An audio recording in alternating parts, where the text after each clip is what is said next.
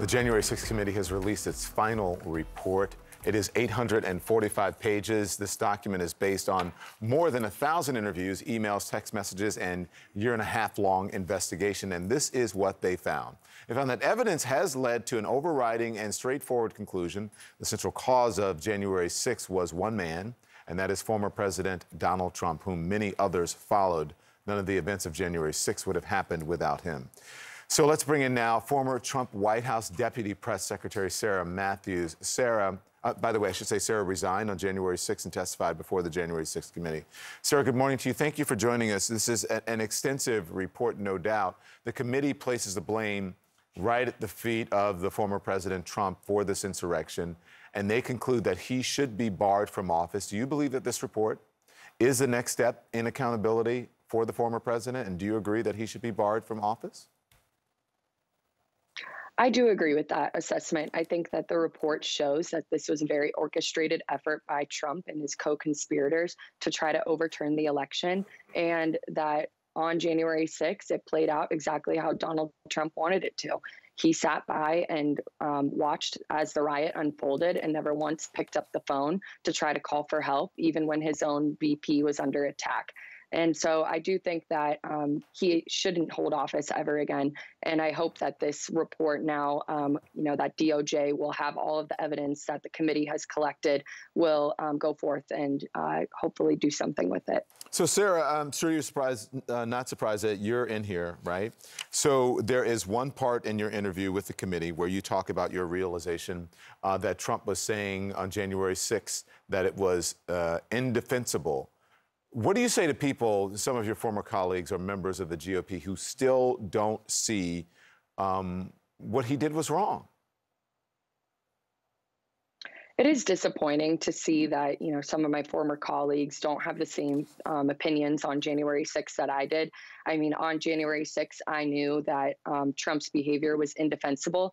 And at that time, I didn't even have a full scope of the whole picture. And so now seeing everything that the committee has uncovered and truly seeing just how much Trump didn't care and it wasn't even that he didn't want to act, or it was that he didn't even want to act. He didn't care about the riot unfolding, and it was indefensible, his behavior that day. And I think even more so his behavior since then. He's never felt any remorse for his role in January 6th, and he continues to push his lies that the election was stolen.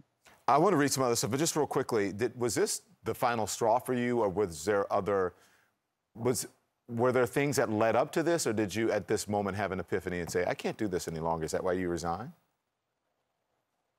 It was definitely a slow burn for me after the election. I knew on election night that we were going to lose. I think I saw when Georgia wasn't trending our way that it didn't spell a recipe for success. And so I knew then that we had lost. And Okay. I think then the president chose to pursue litigation and everything. And I had hoped that once that litigation failed, he would proceed with the peaceful transfer of power. But then when, January 6th came about, obviously that did not happen. And so it definitely was a slow burn for me after the election. But on January 6th, his behavior was definitely the final straw. Okay, got it.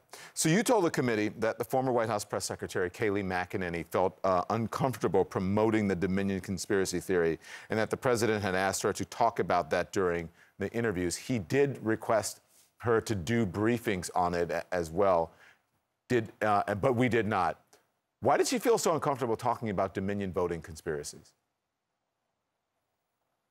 I think she knew, as I knew, that there was no evidence to prove those conspiracy theories. And so that was something that, she wasn't willing to speak about in interviews, and obviously would not do it from the White House podium, too. And so that was something then that we tried to actively avoid the president in those days after the election, because he was putting that pressure on her to try to go out there and speak about this. Okay, a couple of other things quickly. Did you ever hear anyone tell the president that his theories about Dominion were wrong? I was never in the room for that, but Okay. I did know that that was something that the lawyers were communicating to him on the campaign side. Okay. The committee has put forward evidence that Trump knew that he lost the election. Your former colleague, Cassidy Hutchinson, told them that Mark Meadows said to her, and I quote here, "A lot of times he'll tell me that he lost, but he wants to keep fighting it, and he thinks that there might be enough to overturn the election." Do you think should Meadows have pushed back more on the president? I do think so. I think Meadows knows better, and I think that he was one of Trump's biggest enablers in the White House. And it's disappointing given he was in the room and he chose to just allow Trump to pursue these crazy conspiracy theories rather than swatting them down. And that's why I think you saw Trump turn to the people that were feeding him these conspiracy theories, because the folks that were telling him that these weren't true, he stopped listening to toward the end of his administration. Okay, just real quickly, the person that the committee identified here, this Trump attorney, this known pro-Trump attorney named Kenneth Chesebro, right, as being the original architect of the fake elector spot. Did you hear anything about that? I did not. Okay. Yeah, that was not a name that I was familiar with. Okay, let me make sure that that's all I want to ask you. And then there's Jack Smith, who is a special counsel. Have you offered testimony in that investigation? Or have you heard from the investigators?